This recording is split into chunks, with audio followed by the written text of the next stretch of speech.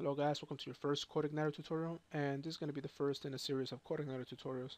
Now I've been doing a couple of tutorials on Ruby on Rails, and I did stop for a little while because I was kind of busy, but I will continue on, and I'm going to be doing in parallel with Codeigniter, so you're free to check out the Rails tutorial as well.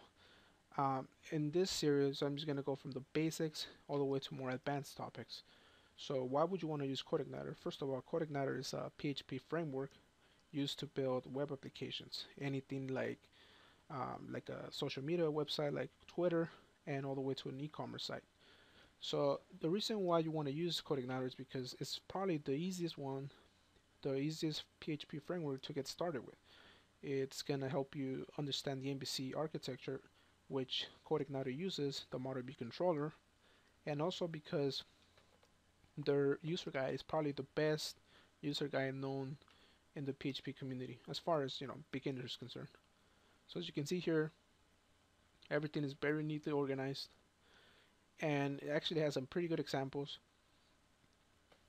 So if you go here, you can see all these examples here. They're pretty easy to understand. So this is one of the main reasons people choose this framework.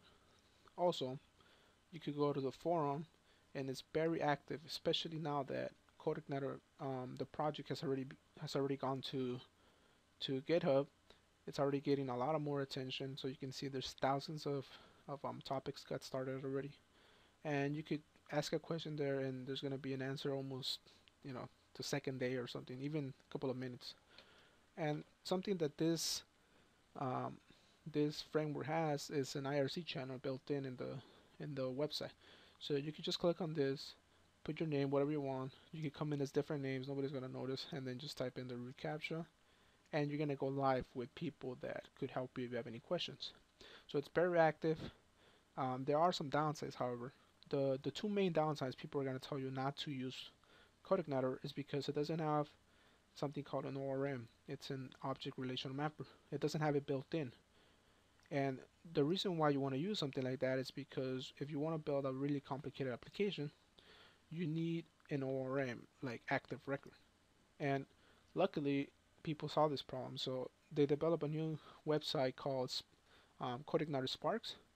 And basically, these are just libraries that extend the Codeigniter framework, and we're going to be talking about this obviously. And it has already an active record in there. It's got an ORM, which we could install to extend the Codeigniter library, the framework, I mean. The second thing that people are going to tell you that the Codeigniter framework doesn't have is something called an authentication. And you use those things to, if you're building your own website, you want users to um, authenticate themselves.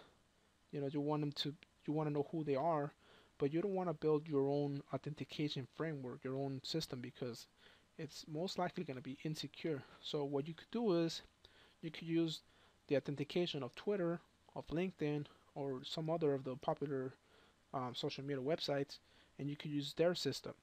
And that way, when they log into their system, they're logging into your application. You killed like two birds in one shot. And of course, in Sparks, we have an authentication here, which I think I saw not too long ago. Well, it's somewhere here, but there's obviously a lot of them here which we could use. So the first thing you want to do is going to download. Click on the latest version, which is going to be 2.12. I already have it downloaded, so in here is my downloads page, and I have it here. So I'm just going to extract it to my desktop. You're also going to need, obviously, an understanding of PHP and MySQL, but you're also going to need a web server. So I'm going to be using WAMP because I'm running on Windows. You could use MAMP if you're running on Mac OS.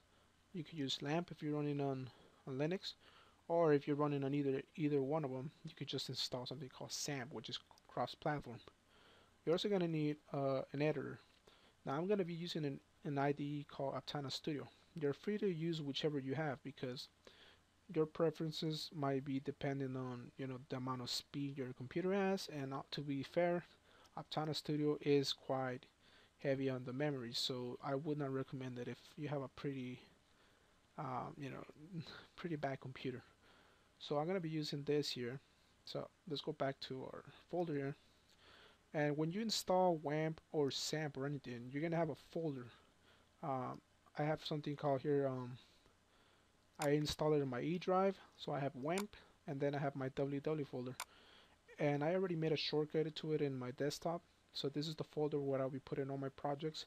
I usually put all my projects here, Ruby projects, PHP, and recently I just started using something called Sencha.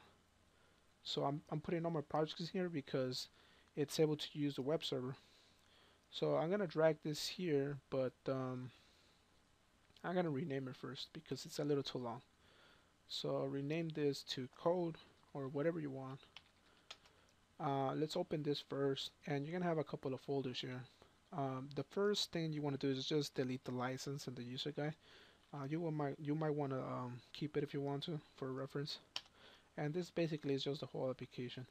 The application here is your application. System is basically all the files that make Codeigniter.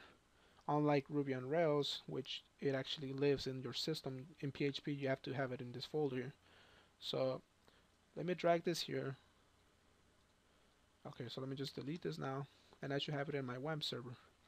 So it's gonna be code. So that's here. So to open up your editor of choice, I'm gonna open up Aptana Studio. And as well, don't forget to start your WAMP server or your MAMP server, so you could start up Apache. I'm going to be talking about the structure of the folders in detail in the next video. So the first thing I want to do is create a new project, a PHP project. And since I already have the folder in there, I'm just going to put code.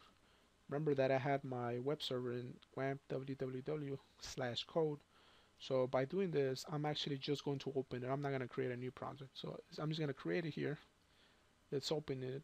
And I'm going to go to the App Explorer, and I'm going to go to code. So this is the Codeigniter application. We're basically only going to use this here. This here, that's for the future.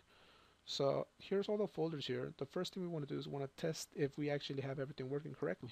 So the way we do it is we have to use the MVC architecture. But since you're not going to understand it right now, just understand this, that the controller is going to control everything. That's where you're going to start. So if you go to controllers, you're going to see a file called welcome.